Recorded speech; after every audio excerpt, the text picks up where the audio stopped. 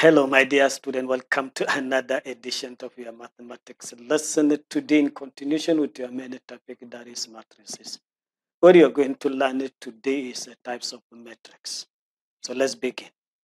After completing the very lesson today, my dear student, will be able to list and explain the different types of matrices. This is what I hope you'll be able to do after completing the very lesson today. So as usual in your favorite segment of the lesson more expanded today, my dear student, I'll give you another group of numbers, another special group of numbers, and this group of numbers are called powerful numbers. This is really interesting. We are going to see what numbers are called the powerful numbers after completing the lesson today, so don't go away. To begin the lesson, my dear student, let me just consider the very first type. This type is called a square matrix. Square matrix is a matrix that has a number of rows equals to the number of columns. So if the number of rows in that very matrix is the same as the number of columns of that very matrix, then the matrix is called a square matrix. Let's just have a typical example of a square matrix. One of them is the matrix L. Look at this matrix. Actually, you can see that there are two rows there, 1, 2, and there are also two columns, 1, 2. So this matrix is a square matrix because the number of rows is 2 and the number of columns is also 2. So this matrix is now called 2 by 2. That is, it has 2 rows and 2 columns. So it is 2 by 2 square matrix. Let me give you another square matrix, matrix M. Look at this matrix. If I ask you to count how many rows you see there, you now tell me it is 1, 2, 3 rows. And if I ask you how many columns do you have there, you tell me 1, 2, 3 columns. So the number of rows is 3. The number of columns there is also 3. So this will now be a 3 by 3 square matrix. It having two same number of rows and columns. So this is what we call the square matrix. Next type of matrix is called identity matrix. Identity matrix is a matrix which is a square matrix. And at the same time, it has entries all ones in the diagonal and other remaining elements 0.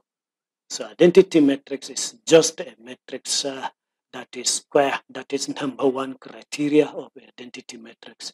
And the second criteria, it has diagonal entries all ones and other entries, that is remaining entries all zeros. Let's just have a typical example of this identity matrix. Identity matrix, you can be this matrix A, which you can see is a square matrix. It has 2 rows and 2 columns. So it is 2 by 2 matrix. And you can see this diagonal entry, 1 here, another 1 here. So the entries in the diagonal is 1, 1, and other entries will now be 0. So this is an identity matrix. Another example of identity matrix is matrix K. Look at it. This is a square matrix. It's having 3 rows and 3 columns there. So it is a square matrix, and you can see the diagonal elements there, 1, 1, 1 here, 1 here, 1 here. This is diagonal. And the remaining entries will now be 0. And you have to take a note. You just have one diagonal containing the ones, not the 2 diagonal. If you have another 1, 1 here, it's not identity matrix. It's just one diagonal that contains 1, 1 each as the elements, and the remaining entries will now be 0. So this is what we call the identity matrix. So the third case we are going to consider is equal matrix. And this says 2 matrices of the same dimension are equal if and only if all their corresponding entries are equal. So you have 2 matrices, and if those 2 matrices are equal, if you now check, first they will have same dimension. And if you look at the entries, the corresponding entries, they must be equal, all of them. Let's just have a typical example of 2 matrices that are equal. If you have matrix X with these elements 2, 3, 4 in the first row, 0, -1, 1 in the second row. And another matrix Y, look at it. You have entries in the first row, 2, 3, 4, and 0, -1, 1 in the second row. If these two matrices are equal, then what you do first is to check, do they have same dimension? If yes, looking at the dimension of matrix X, it is 2 rows, 3 columns, so it is 2 by 3. And looking at the matrix Y, it has 2 rows and 3 columns, so it is also 2 by 3. So dimension is the same. That is, both of them are 2 by 3, 2 by 3. Then what you now do to check if the first entry here, do here, that is element in the first row, first column, you have 2. Is it the same here? Yes. Next is this entry. First row, second column is 3. First row, second column is also 3. Then the entries is the same. And you move up to this last one here. You have 1 in the second row, third column, 1 in the second row, third column. So all the corresponding entries are equal.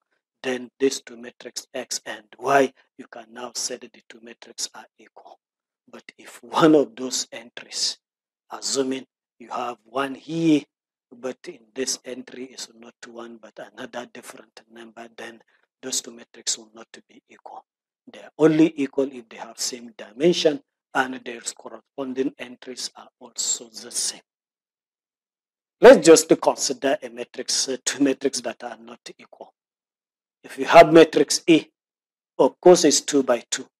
Matrix B is another 2 by 2 matrix, so of course they have same dimension, but probably some of the entries are not the same. That is, the corresponding entries may not be the same. You have here 2 as your element in the first row, first column in matrix A, but in matrix B, element in the first row, first column, it is 1. Only this will now disqualify these two matrices to be not equal. Of course, if you look at it critically, the entries is 1, 2, 3, and 4. 1, 2, 3, and 4. But the positions, the elements, did not meaning are not equal in the corresponding position. So if I have 2, I'm expected to have 2 here. If this is 3, I will expect to have 3 here. If this is 1, I wanted to have 1 here exactly. If it is 4, I wanted to have 4 here. This is what we mean by equality of matrix.